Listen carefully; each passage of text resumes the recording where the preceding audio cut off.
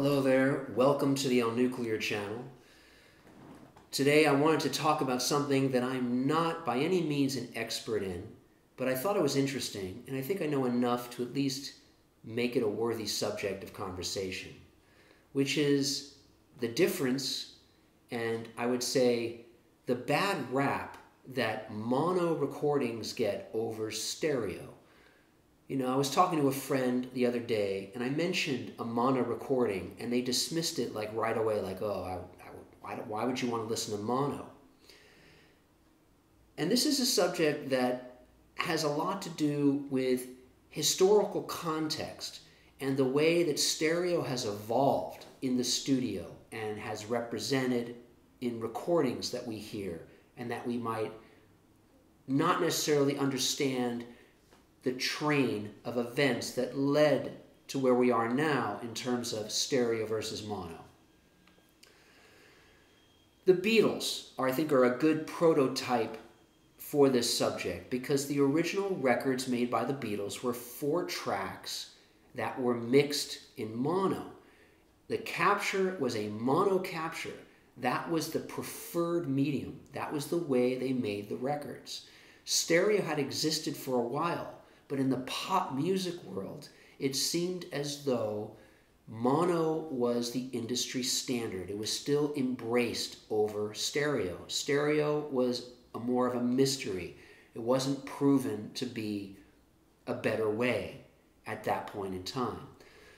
So when George Martin went back to those mixes in the 80s to make new masters for CD, the stereo created from those mono, or even, the fact that there were stereo mixes made even then, but they were an afterthought.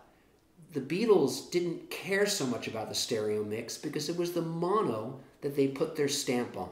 That was what they endorsed. So stereo was a little bit messy.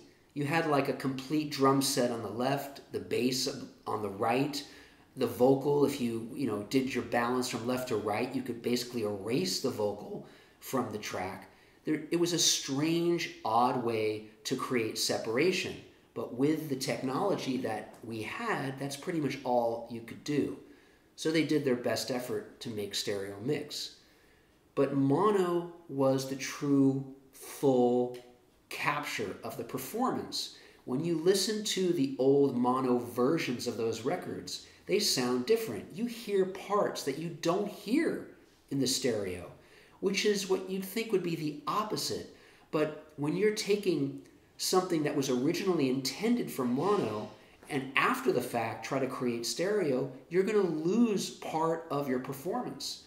You have separation, but it's improper separation. It's not a natural portrayal of what's been recorded, what was live in the room. So this is the interesting idea and maybe a misperception that I wanted to discuss, which is the idea that you listen to a proper, well-done mono recording, and it's exciting, it delivers, because you hear the whole performance, you get that real driving force of the band coming through your speakers. If you take that and split it up, it's almost like you're butchering something, you're removing something. So when you listen to for instance, the 2014 mono reissues of the early Beatles records, in my opinion, those are the best sounding versions of those records because it was truly the artist's intent. There's nothing missing. When you hear it, it just sounds so exciting and it's so crisp and it's so alive. And you lose that when you create a split up, strange stereo version of that. Unlike the new Giles Martin mixes, which are really great because with the technology we have now, we can do a much better job of creating a proper stereo effect. But mono was the industry standard for the pop rock recording world in the early 60s. So it is really enlightening to hear those records and compare them to the stereo, the early stereo, because they truly capture, deliver more of the original recording than the stereo versions did. So that is what I wanted to talk about. So mono is not this taboo, avoidable thing. Mono was the way. So when you listen to early 60s rock and roll records that are in mono, know that you're getting the better version, because that was what the artist painted. That was the original canvas, the way it was supposed to be heard. Mono. That is what I wanted to talk about today. Enjoy your music, enjoy your day, and thanks for listening.